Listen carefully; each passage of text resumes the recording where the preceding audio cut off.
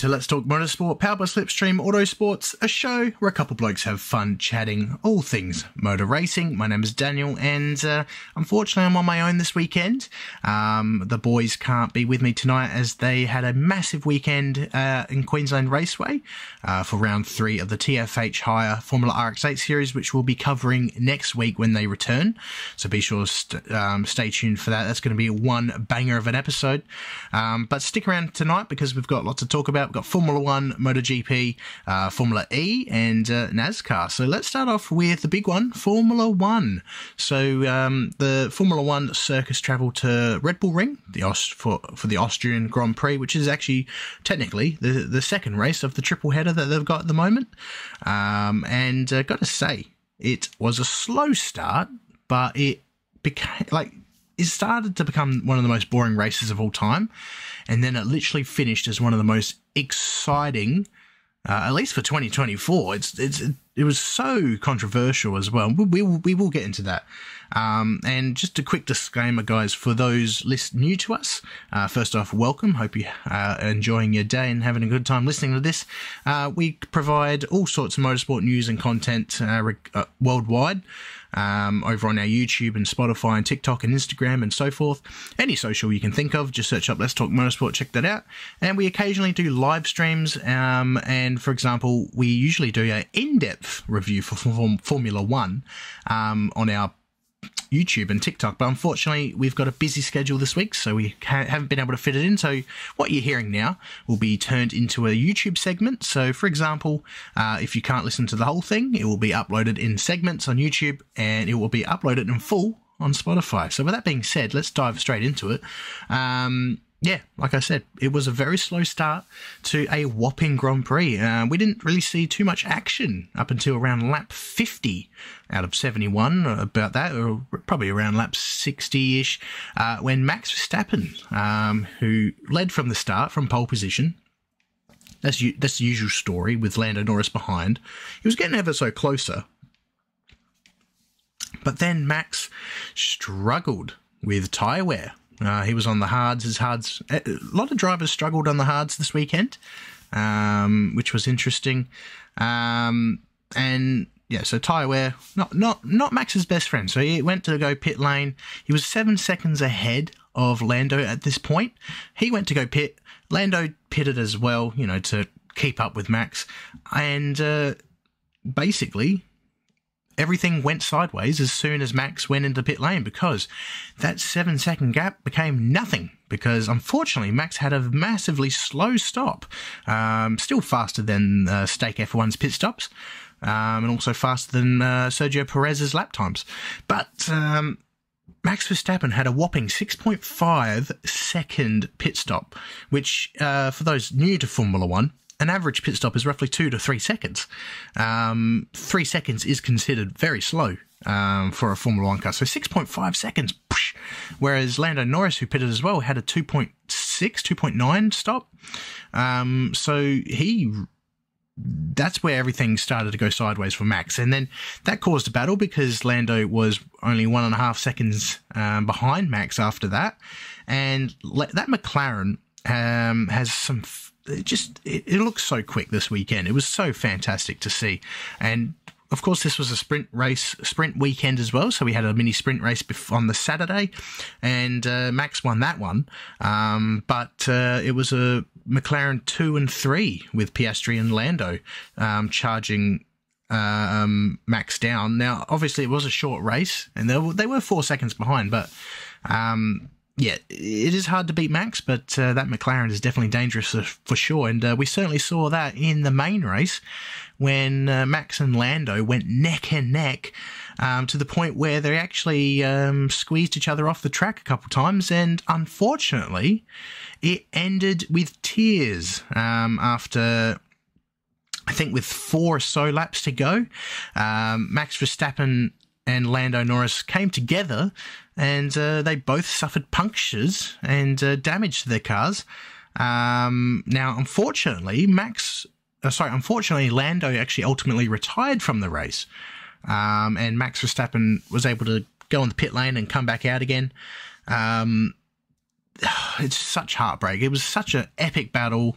Lando had every chance to win that race this weekend, and unfortunately, again, it wasn't meant to be.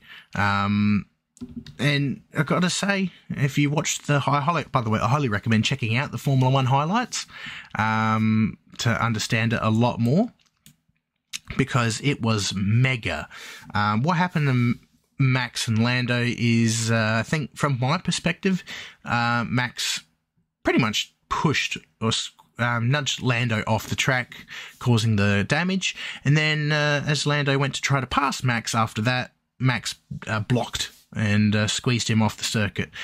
So it was a bit of a dirty situation. And in my opinion, I reckon Max Verstappen was at fault there. That was a bit of a dirty drive on his behalf. And Lando even said that his friendship with Max Verstappen might have been affected there after that crash, and it's a real shame to see, you know, two blokes going hard, racing hard against each other, and it just ends in heartbreak. But that's the thing with motorsport. But it did create a fantastic opportunity for George Russell and Mercedes. The win literally fell in their lap. They were sitting comfortably in third position, and all of a sudden, literally, because that's what I mean, nothing happened for 60 odd laps. I was actually doing a live watch along over on our TikTok, which so by the way, check out TikTok. Let's talk .motorsport for that. To tune in for live streams such as watch-alongs and podcasts. Cheeky plug. I had a watch-along, and I was like, this is a very long race. There's not much is happening. And then all of a sudden, just everything happens all at once. There's Lando, just like Max has a bad stop. Lando's on the back of Max, and then all of a sudden, half their tyres are gone. Like, what? And suddenly George Russell's winning. It was crazy. It just went from nothing to 100 in a millisecond. It was insane, and it was fantastic. It really turned the race around. And it was a special win for George. It's great to see them win. It's his first win since 22. So it's been a while since then. And it's Mercedes' first win in a while as well. So it's good to see them winning too. It's great to see the whole team excited. Toto was very excited. No tables were damaged in the making of this Grand Prix. In terms of Ferrari, though, unfortunately, Charles Leclerc just is having a horrible run of bad luck at the moment. I don't know what he's done, whether he's stepped on a crack or looked at a black cat or something, or walked under a ladder. He's just, ever since Monaco Grand Prix, after that win, he's just had no luck. And unfortunately, he actually suffered damage on lap 1. Well, it all started with qualifying, to be honest. He just had no pace whatsoever. And then he also actually damaged the floor as well in qualifying after running wide into the final corner. And unfortunately, they put him in a bad spot on lap 1, turn 1. Unfortunately, there were 3 wide into turn 1 with Piastri and Sergio and himself. And unfortunately, it looks like Piastri, like it was an awkward thing. You couldn't fit 3 cars into turn 1. Like, the door was closing very quickly, and Leclerc was getting sandwiched in. And unfortunately, Leclerc clipped his front wing, which ultimately ruined his day, and then he pitted. And he pitted actually 4 times or 3 times before the half distance, which was crazy. And got to give credit to the Ferrari mechanics. They had faith that Charles could make it into the points. Yeah, like, he was 18th. He had 3 tyre changes, and they were like, he can still get points. He can still get points. And for reference, guys, he finished 11th. So he got very close. Overall, slow race, but a very, very enjoyable ending, which was very, very cool to see. So let's have a look at the results here. We've got George Russell winning for Mercedes ahead of Oscar Piastri and Carlos Sainz. Lewis Hamilton finishes 4th position. In my opinion, Carlos Sainz, where he's going to end up next year, because of course Lewis Hamilton is going to be taking his seat at the end of this season. I reckon he might end up at Alpine. Personally, I would like to see him in Mercedes, because I want to see him in a competitive seat. But Williams could benefit from his experience as well, as Williams is struggling a bit, and they've got a driver at the moment that shouldn't really be in Formula 1, in my opinion, Logan Sargent. I personally don't think he was ready for Formula 1, so he was thrown in the deep end pretty early. So I think Carlos Sainz can benefit Williams there. That'll be very interesting to see how that unfolds, but it's highly suspected that he will most likely end up at Alpine, but who knows? Lewis Hamilton finished 4th, like I said. Max Verstappen 5th. Now, the funny thing is here with Max here is despite that crash, and he actually got a 10-second penalty as well, he still finished 5th place, right? Obviously, he had about 16 seconds. He was 16 seconds away from Nico Hülkenberg in 6th. But what I want to point out is P7, Sergio Perez, despite all that drama Max had, he still finished ahead of his teammate, Sergio Perez. Now, if you've listened to our show on Radio Italiana or our podcast on Spotify and YouTube, you would know that our opinion on Sergio Perez is quite low.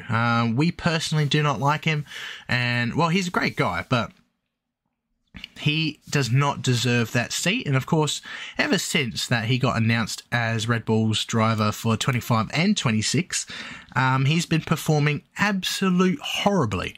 So hopefully we can see a surprise move where they kick Perez out and give someone else that Red Bull seat, because unfortunately, in my opinion, he does not deserve it. And especially when there's Daniel Ricciardo, who finished 9th. And like I said at the beginning, it was a crucial weekend for Daniel Ricciardo, because we're still waiting to hear who will be taking that seat next year, whether it will be him or it will be Liam Lawson, because there's rumours floating around there. And for Daniel Ricciardo to get into the points compared to his teammate Yuki in 14th, I reckon Danny Rick will end up staying at RB. Who knows? He could even take Sergio Perez's place. I would love to see them swap, just because I'm a Danny fan at heart.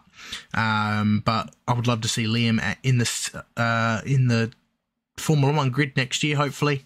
But yeah, no, Sergio definitely does not deserve that seat whatsoever. Kevin Magnussen, P8. Good work from him for the Haas team. So double points for the Haas. It's solid 12 points. So well done to them. And Pierre Gasly finished P10 for Alpine, 1 point ahead of Charles Leclerc and his teammate Esteban Ocon in P12. Now that was a fun little battle between them.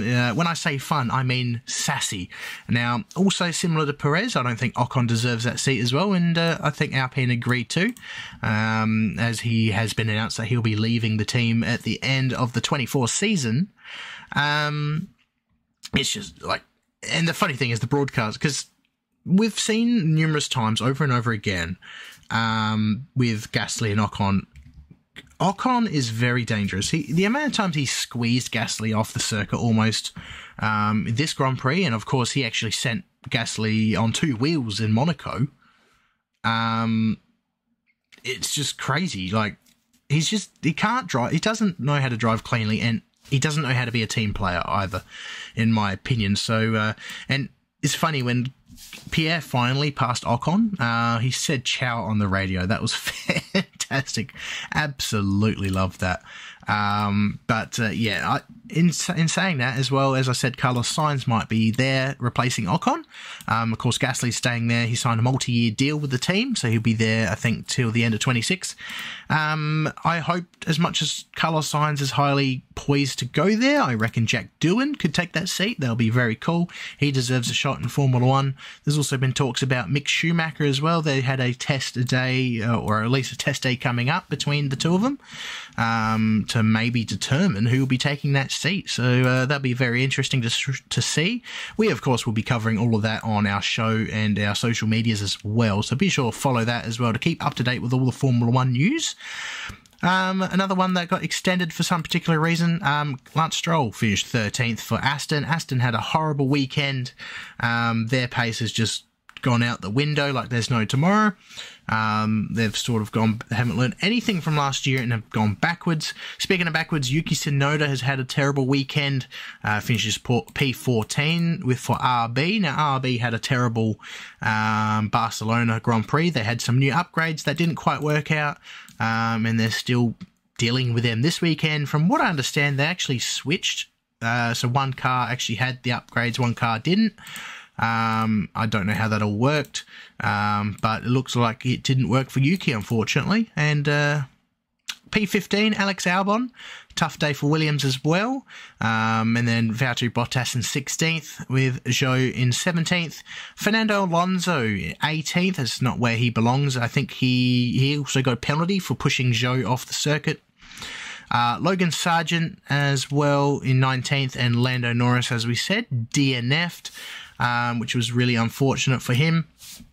And back on that battle, like I said, it was a real shame, honestly. And we saw it coming. It's been brewing for quite some time now. Like even midway last year, I reckon. But we especially saw it this year with especially Miami, where Lando beat Max on pace. Literally last weekend at Barcelona, Lando literally was a lap or two away from overtaking Max for the win. And unfortunately, he tried passing him this time around, and Max didn't have a bar of it. So hopefully we see another fight in Silverstone. Maybe Lando could... he'll be looking for some revenge, that's for sure. So I reckon tune in next week when we cover the Silverstone Grand Prix. It's going to be a whopper. And if all goes well, I'll be doing a live watch-along over on our TikTok as well, like I said. Having a look at the driver standings, Max Verstappen still leads the way ahead of Lando Norris. So, yeah, now the gap is rather large, but... it's good to see them 1-2 with Charles in third place. Only 15 points away is Carlos Sainz. Sergio Perez has dropped out to fifth. And then Oscar Piastri's behind him there, 6 points behind. Then we've got George Russell, Lewis Hamilton. Fernando Alonso is still in the top 10 somehow, despite Aston Martin's downfall at the moment. Yuki Tsunoda is sitting in the top 10 in 10th, only 2 points clear of Lance Stroll. Then we've got Nico Hulkenberg, Daniel Ricciardo, Ollie Behrman, who only had that one round in Jeddah, is 14th still. He was 13th last week, so he's still holding on with 6 points there. Pierre Gasly is tying with him in 15th, with Kevin Magnussen 15th. Ocon 17th, Albon, Zhou Guanyu, Bottas, and last but not least is Logan Sargent. And looking at the team standings, we've got Red Bull leading the way ahead of Ferrari. That's not going to change at all. I reckon the gap is quite big. Actually, no, it's closing in now that Perez is having some bad runs. But keep in mind, Ferrari, with Leclerc, he hasn't had much luck, unfortunately. But he's still getting more consistent team points than Perez is. Then we've got McLaren in third place ahead of their factory engine supplier, Mercedes, in fourth. Fifth is Aston, sixth RB, Haas, Alpine, Williams, and last but not least, Stake F1, Kick Sauber. So that's it for Formula One. Next up is, of course, Silverstone Grand Prix next weekend, the last of the triple header. So that's going to be rather exciting. So be sure to check that out, and that's going to be epic. But and on that note, that is actually the end of our show. I do apologise. It is rather small this time around, given it's just me. If I did have Alex and Ivan, we'll be rambling on for days, but we'll be doing that next week, of course, when we discuss all the action from round 3 of the Formula RX-8 series. So stick around for that next week. And if you did miss the earlier part of the show, or you want to check it out again, you can go to our Spotify for the full episode, or go to YouTube. We'll be posting this show in segments. For example, Formula 1 will be Formula 1. It will be uploaded pretty much once every day, so be sure to check out our YouTube for that as well, and keep up to date with our social media. Like I said, we do live streams, we do watch-alongs, we do live podcasts on our TikTok and YouTube, so be sure to tune into our social media and stay up to date with our Instagram and Facebook and stuff, where we tell you when we're doing that, so you can join in, ask questions, and you will be featured in our podcasts. And be sure to subscribe and stuff if you haven't. And once again, thanks for Radio Italiana for providing our show once again. It's always amazing being here in this amazing facility. And hope everyone has a great rest of their weekend, or sorry, great rest of their week. And hope to see you next week for some more motorsport chit chat. My name is Daniel, and of course you can find us on Let's Talk Motorsport everywhere on social media. Just search for the Let's Talk Motorsport with the yellow icon, and I'll catch you next week. Bye for now.